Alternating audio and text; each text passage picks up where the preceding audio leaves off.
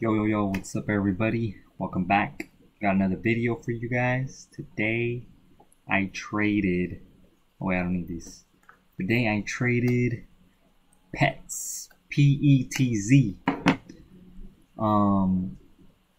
So basically the game plan was to see a move from 5 to 550, 650, but unfortunately we didn't get that at the open. That would have been better. The higher the squeeze, the better, or the bigger the drop type thing. So I ended up shorting it after it broke pre-market lows around 370s, and I just kind of started scaling in after that move.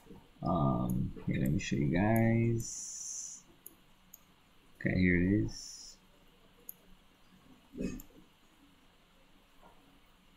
So I didn't add here because I wanted to see it either fail or wait for $5. So I was just I'm just gonna wait. But if it breaks, then I'll short into the pop. So I just started scaling in here just to get a feel for it. Then looked like it tried to stop out shorts over 375. But see, I didn't stop out because I wasn't in that heavy here. Then once it got over this, waited for it to calm down, and then I started adding more size up here.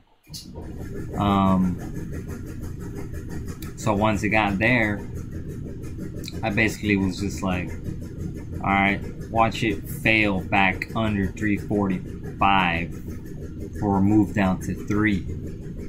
So I added the rest of my size here,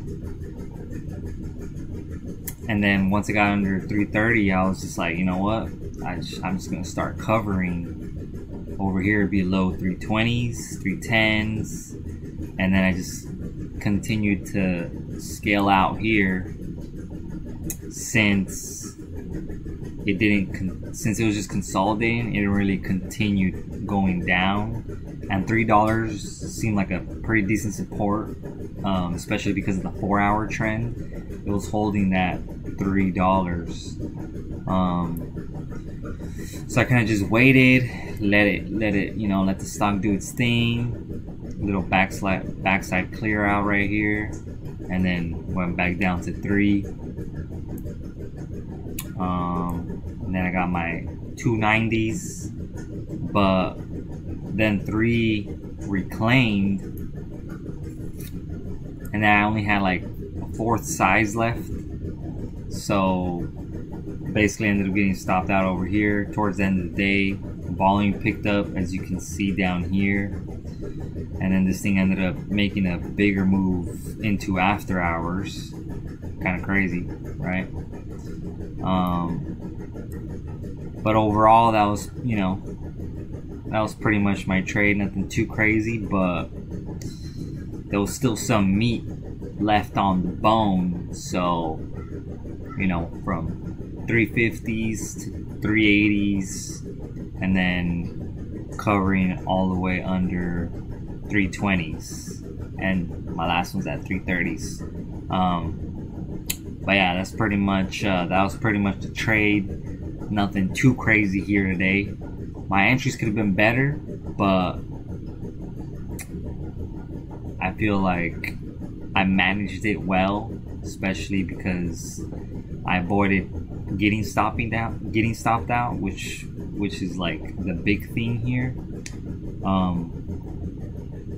Got to use smaller size and scale into the stock and wait for it to fail. But that's just the way that I trade.